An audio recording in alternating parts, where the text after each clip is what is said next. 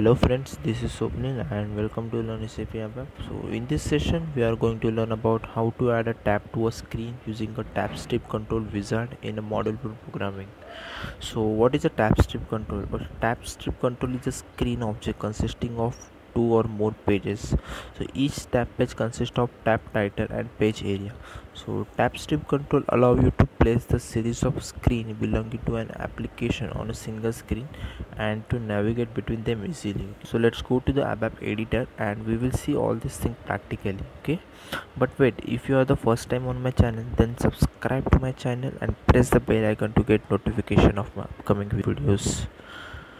Okay, so what we are going to do is we will just create one selection screen, and in the selection screen we will add a parameter as the employee ID, and then in employee ID we will pass the employee ID, and then we will display the data in the tabs. Okay, we will create the three different tabs like personal detail, personal detail, address detail, and the communication detail. Okay, and in this tab we will display data. Okay, so let's start. Declaring selection screen, begin of block b1 selection screen, end of block b1. Okay, now we will declare one parameters p emp id type, granting as a modifier. Okay, activate. Okay, now we will fetch some data from table. We'll call vision start of selection. Okay, select star from. Okay, we'll display the table.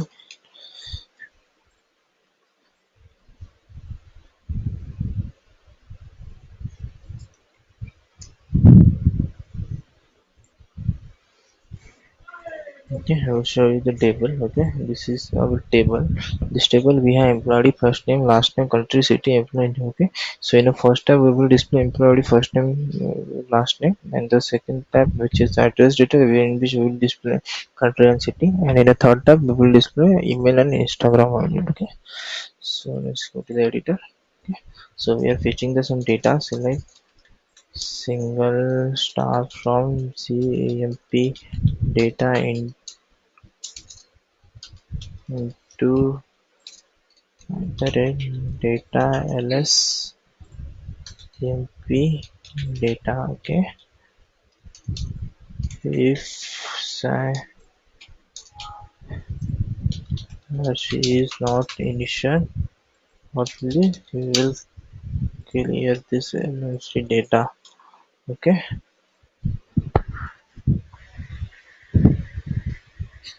okay, now we have declared the selection screen and end of selection. Okay,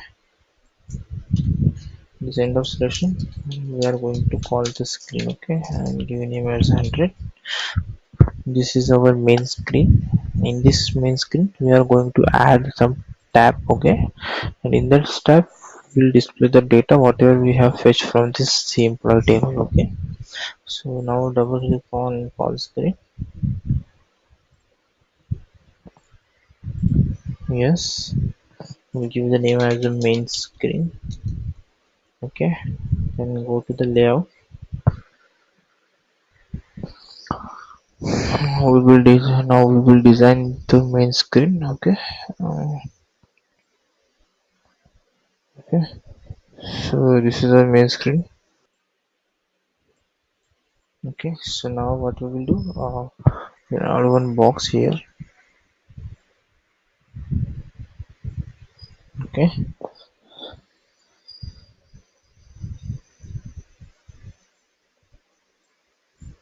here we will add some text. Yes, give the description. employee detail. Okay, yeah, added this title. Okay, now what we will do, we will just select the tab strip. Okay, the tab strip, and we will drag and drop over here. Okay, so it will open the tab strip wizard in the next video. See here. Now what you have to do, you have to just click on the continue first, then you will find the name of the tab strip name. So what, provide the name for your tab strip. So given say tab, set tab. Then here you can find the two options: scrolling in the application server, scrolling in the SAP GUI. Okay, so we have to always select scrolling in SAP GUI. Okay, so what is the difference between in these two radio button? Scrolling in SAP GUI means whenever you will click on any tab, the PI user command will get trigger. Okay, and when if you select the scrolling in the title or scrolling in application server, then PI command will execute only when you click on this select this back, cancel, and exit button. Okay, on the toolbar. Okay, so we want to trigger the PI command when we will click on the tab strip. So we'll give a tab so that you need to click this, then click on continue. Here we have to provide the name for the tab. We'll give first tab is a personal detail. Then second tab we will provide as a address detail and communication details. Okay, add a three button, click on next. Now the system will auto create some three subscreen. You can see here 1, 2, and 3, and function code is also assigned to each and every tab. So click on the next, continue. Now here you can see the three different include they are creating. So we will differentiate based on the naming convention. So which will help us to in order to understand which include is for which purpose. Yeah, and here will give us a form. Okay, form is nothing but subroutine include. Next, okay, then complete. Okay, so now as you can see here, we have added three types. Okay, personal written, content written, and communication written. Okay, so just activate. Okay, now we have successfully added.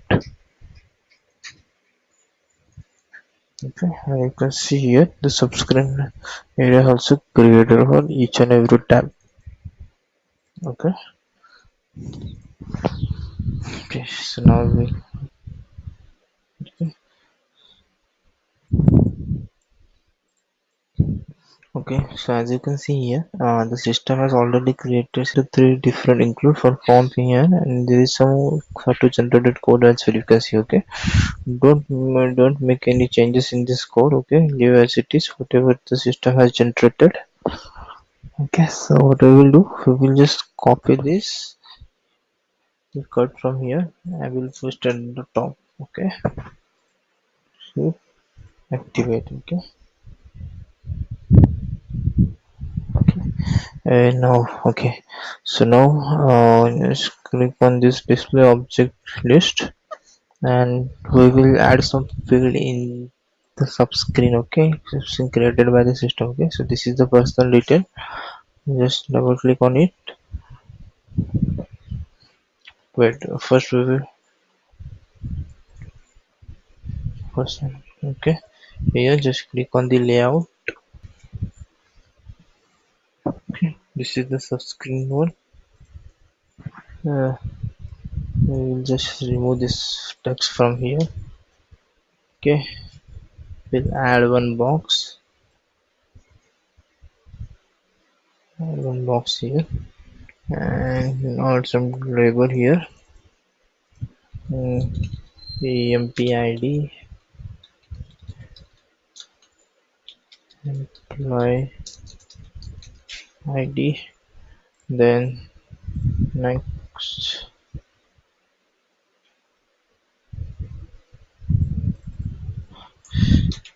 First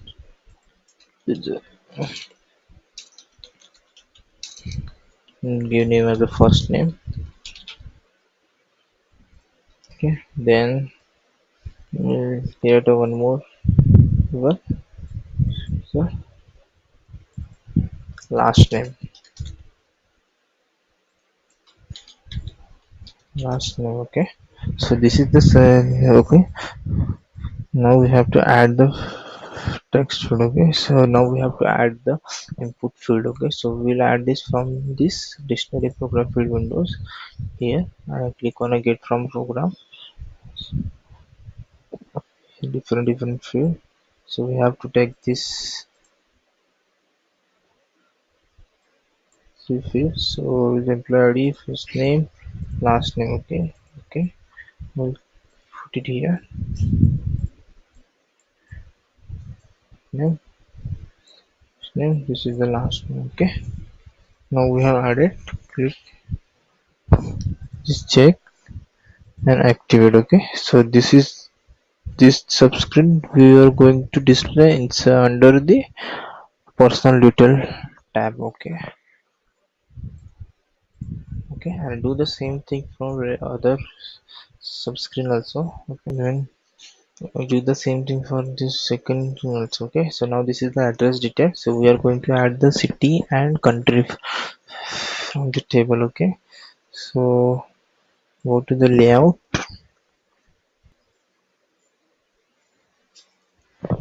Let's delete this variable from here. Bring the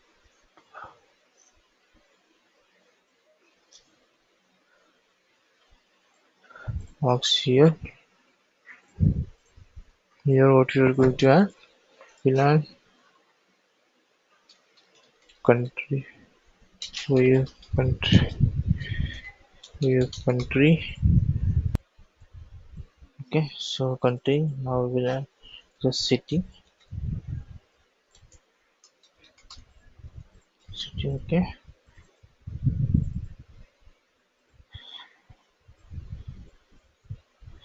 City, now we will add the again field from here in this you can find the country and city. Okay,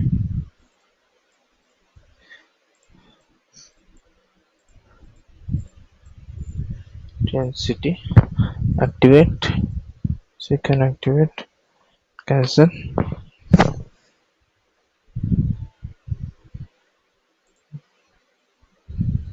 activate, and we'll do the same thing for the third screen also. Okay, we'll add the email ID and communications and Instagram ID field.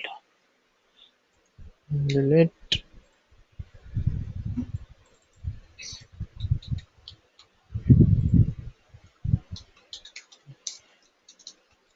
email ID, and next field what we are going to add is insta,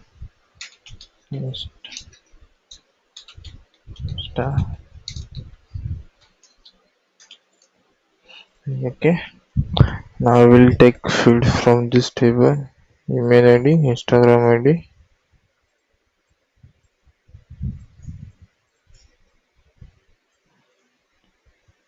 Okay, put this box, so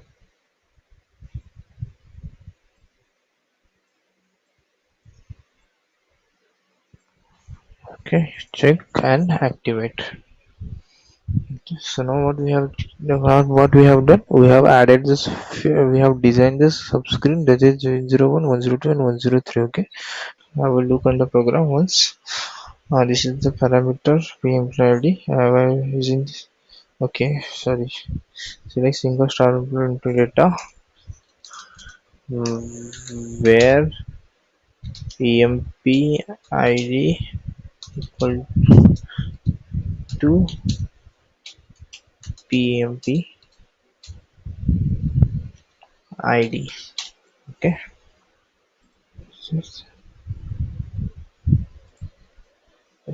at the rate. Okay, we are doing the inline declaration, so we need to type as at the rate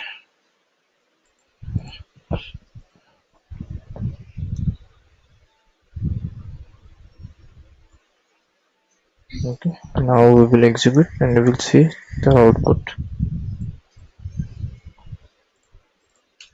See it, and this is my program. Test Tabstrip, execute and type the employee ID here. In fact, okay, so now as you can see here, our is created. You can see the personal detail, address detail, and communication three tab handle with the relevant information in each and every tab. Okay, so address detail, communication detail. So this is the way you can make a use of this tab strip control, and you can create your tab. Okay, so this is the basic idea. So using this technique you can design your own screen and add the tab whatever you require in your for your requirement. Okay, so that's it. If you like this video, then press the like button below. If you have any doubt, then write me in the comment section below. If you want to learn more about ABAP, then visit to my website www.learningsapabapp.com. The link is also given in the description. And please subscribe to my channel and press the bell icon to get notification about my next upcoming videos. Okay, so friends, bye, signing out.